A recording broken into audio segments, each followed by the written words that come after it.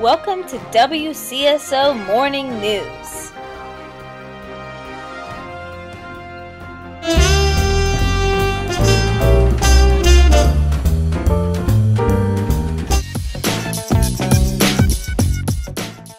With your host, Cabinet Member Chelsea Medic.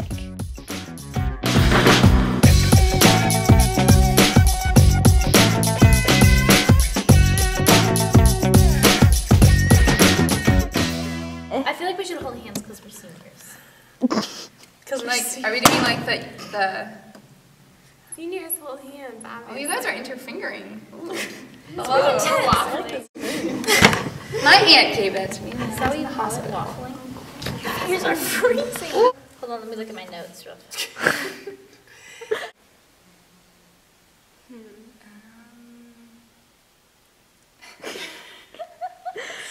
Probably falling out of the canoe at Bear Lake.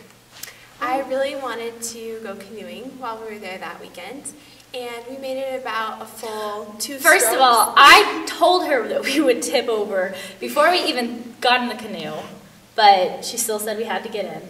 Yeah. It was like all these times that like I would kick my shoes off while I was playing, and Lee, who sits behind me, would like take his bow and like steal the shoe and hide it somewhere, so I'd be running around after orchestra looking for my other shoe, and he'd just be standing there laughing. The saga of being a bass player for my entire time ever.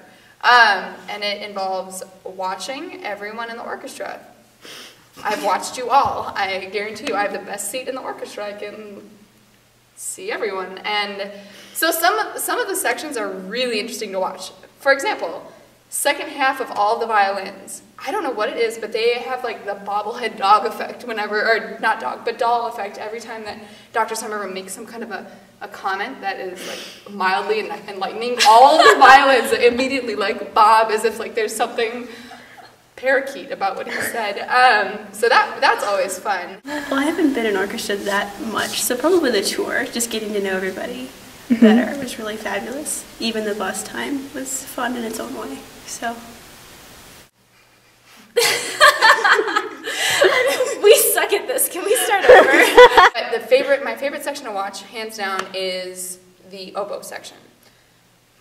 And the only thing I need to say about that is John Overholt. I mean, he was absolutely hilarious to watch. I mean, this year there have been some good moments of watching oboes, but he had this like tendril of hair that he would dress in the orchestra. And I would find myself literally gawking and just like laughing not laughing out loud, but just being like, oh, he was like so focused on the music, but he would be there like working this curl on the side of his face.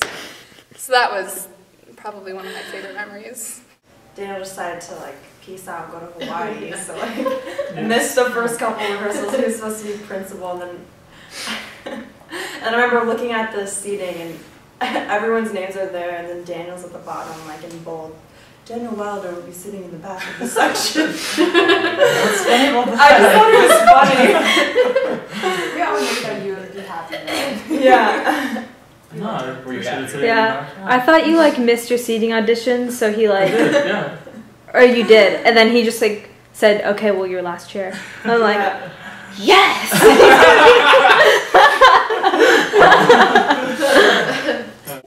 Coming to ask me to have quiet time was yeah, I didn't know how to take that. Yeah, I felt like they were just being really loud up front. And We're all just really holy. yeah. Everyone got really spiritual on that bus. Whew, man, so much quiet. Especially in the mornings. Whole week of Tim Bedard on the bus, but especially the entire day of hearing all of his non-negotiables for his future wife in prioritized order. The one we still can't figure out is fresh and clean. I think, was that like number 2? Number 2 on the list, fresh and clean. We still don't know what it means. maybe playing cards on an English horn case on the bus was pretty fun. Watching all of Lord of the Rings on the bus was pretty fun. Yeah. I don't know. This year I've enjoyed watching people fall asleep. Good. Not naming anybody specifically. Well, watching? Yeah. That's like my favorite part. William, stop sleeping. Hope you're not recording it. Hopefully not. Okay. Well, Okay. Are you there, princess? Yeah, I'm gonna just take off my clothes. Oh, okay. I will wait for that. Excuse you. Just hanging out with Maria, even though she can be.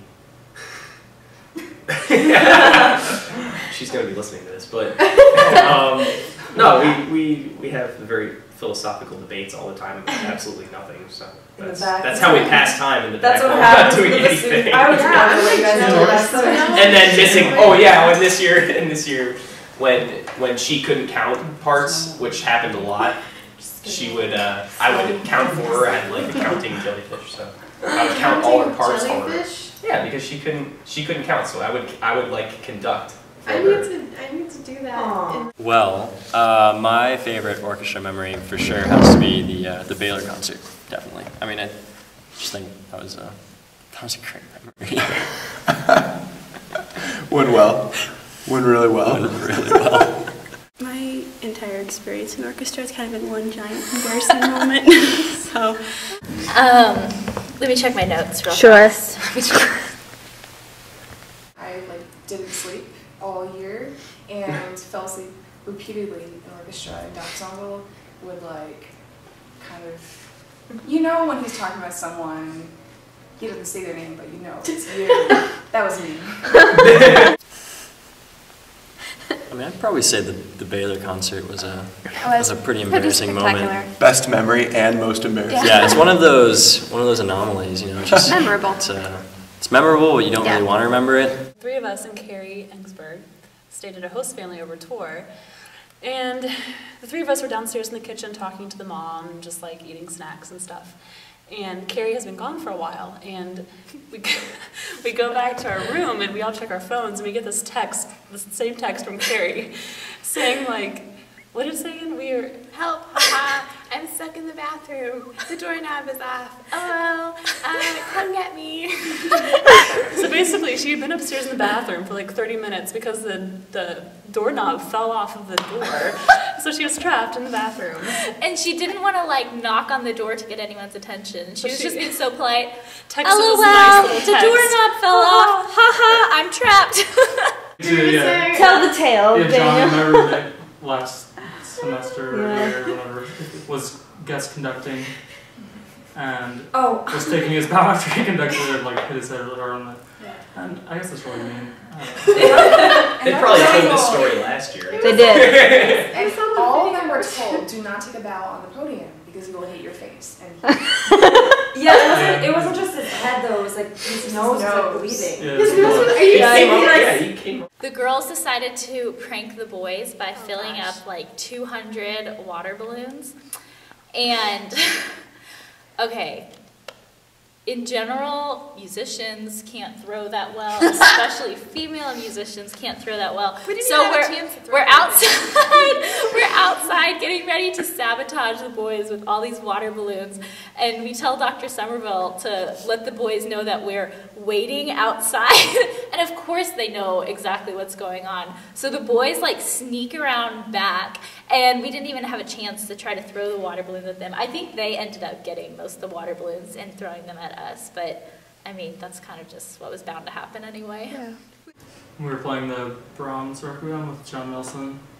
I got a rehearsal time wrong or something, and I texted you. I was in my apartment when I lived in College Ave. I took a shower and I was it's such a nice afternoon. I was preparing for the big rehearsal with John Nelson. And I get a phone call. I think I was watching TV or something, just taking it easy. And Faith was hey Dan, are you okay? Is everything okay? And I'm yeah, I'm doing really well. Dr. Somerville wanted to know if you were alright or something. And I was yeah, that was really sweet of him. Checking in on me. He's because the rehearsal started 15 minutes ago, and I was oh, okay. Wow, whoopsie. My sophomore year, we were playing The Planets by Holst, and the first time we rehearsed it, Dr. Somerville was start at letter E or whatever. in Mars, and I didn't realize that there was like this big organ like boom right when we came in. So we started at E, and I just like like out of my seat, and everyone turned and looked at me, and I was like. The moment was when we played in chapel about a month or so ago. I got there 10 minutes early, like I should, and then when I got there I realized that I didn't have my oboe. I also didn't have my music, but I didn't realize that at the time. So I left my oboe at home, because I'd taken it home with me because I was going to spend time with family. This is rambling on. Long story short, I ended up running into chapel, sitting down in my seat as the bell was ringing. Complete mess. When I sat down, I realized I forgot my music. Kevin Kupana came to the rescue with his iPhone. So I played that concert off of a combination of his iPhone and played the Copeland from memory. I don't think Dr. Somerville ever knew that. I'm sorry, but it totally worked. I never want to do it again. You thinking what I'm thinking? The movie? Give me a W. W. C. C. Give me an S. S. Give me an O. What's that spell?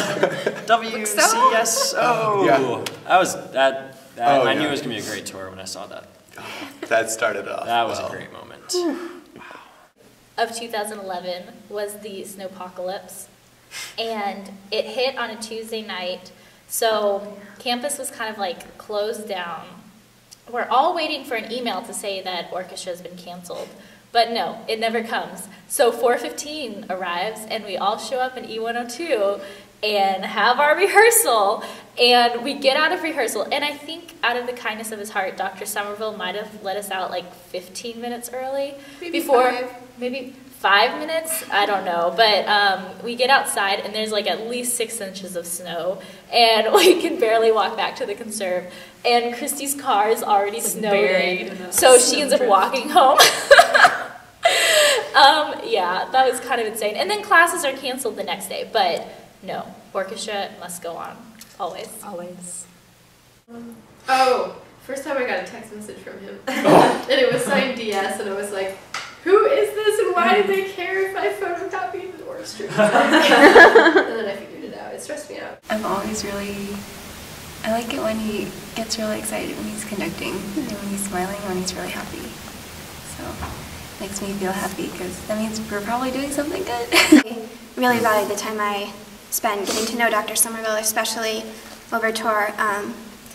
I think that really helped me understand like the relationship between a conductor and an orchestra, and how just how important that is for having a good sense of camaraderie, which in turn like boosts the whole feel of the orchestra, the whole enthusiasm that comes behind the playing, and that is something that's so important. No, well, actually, I really appreciated like his arrangement of the Father's Love Begotten for the Christmas festival last year. That was like bigger than a moment, maybe, but like it meant a lot to me, and I thought it was really well done and really meaningful and effective. Yeah. Oh yeah. Conducting lessons too, on a more serious note. Mm-hmm. Those were great times with Dr. Somerville. Just really learning from him, learning about what makes rehearsals go well, how to plan, how to go about a score. Those were good. In a word. It's like, It's like,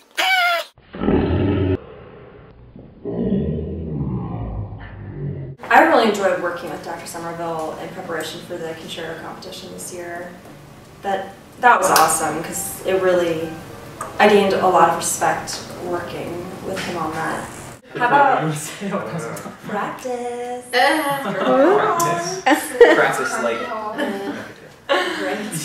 don't be late. Yeah. Dr. Somerville eats late musicians for breakfast. Sounds good. Apparently I've been eating for breakfast. Yeah, I've been eating a couple times. Don't fall asleep in orchestra, and have lots of fun. Cello section. I know you're all scared of me, but I love each and every one of you. And you practice too.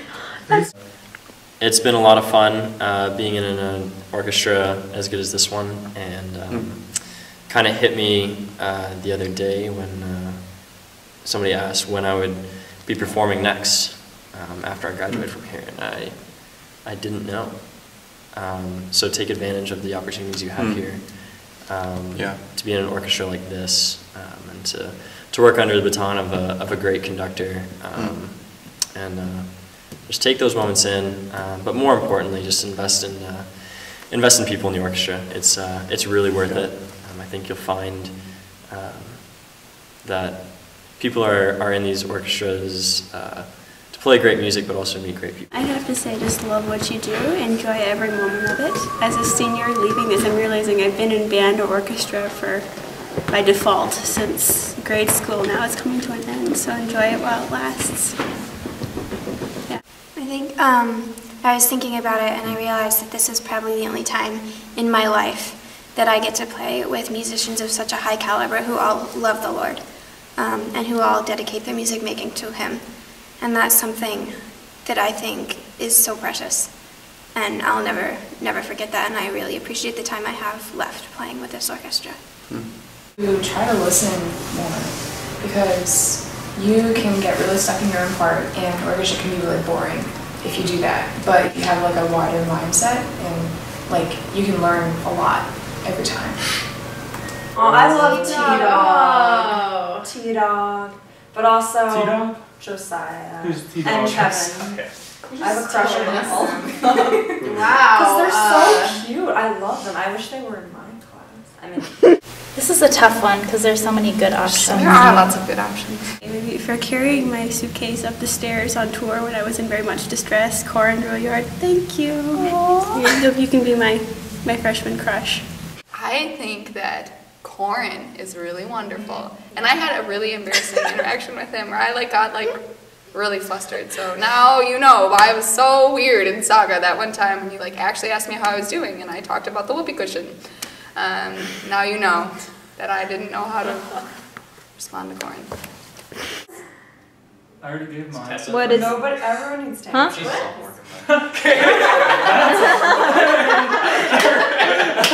get to hang out with I invoke the marriage clause. The marriage clause. Yeah. I would probably just have to say Tim Bedard. Call me maybe. I don't know. I like everybody. Maybe I'll say Alex. I like him because he's very excited. Oh, Margaret Winchell. There's Well, mine. there you go. Good. Yes. Thank you. I like her. But Christy, on the other hand, Oh, do I? yeah. He's in the first violin section, and she misses a lot of her entrances because she likes to turn around and stare at him. Who can it be? Okay, I'll say Tim because Aw. he's so very serious about his oral skills homework, and I really appreciate that. Oh, you're the teacher? I mean, obviously, Tim Bedard. Oh, yeah. Abby.